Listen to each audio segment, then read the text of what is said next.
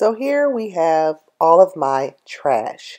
It is sorted according to things that can be recycled, things that can be composted, and things that are just trash. Of course, the goal is to get rid of this black bag altogether.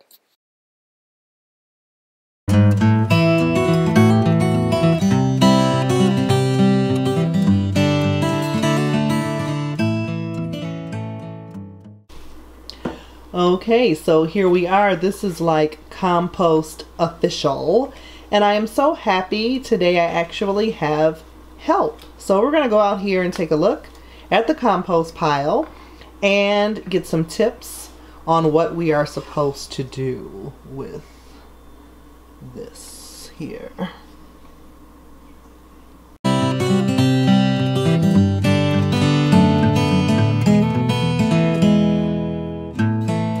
This is the compost area, and as you can see, it is literally an area. It hasn't been corralled off.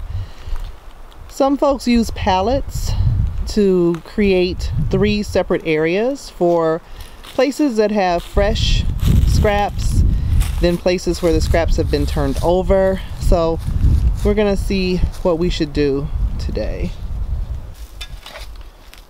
So what we're trying to do now is establish an area to get started in. Even though we had such a big space that was one time devoted to compost, it's really important to sort of designate a starting point. And we're finding all kinds of interesting things in here, like lots and lots of nut shells and a few eggshells and things that really haven't decomposed. So it leads one to believe that there either may not have been heat getting to this area after a while, maybe after the person moved and it was not fed a steady source of greens.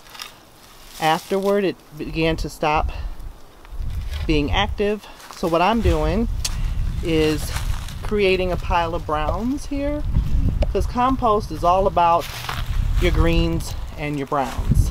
Look at these good greens.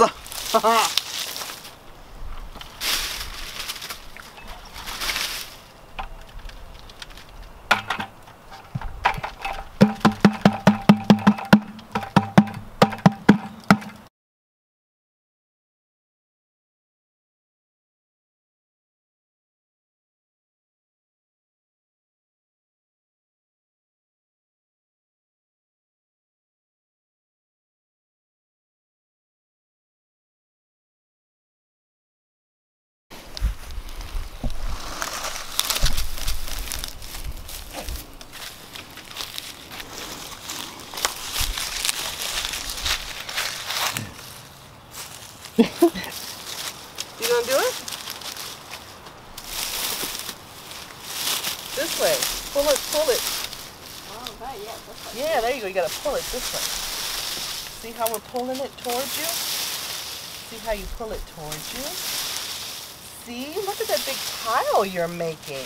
Oh, look at those are the browns.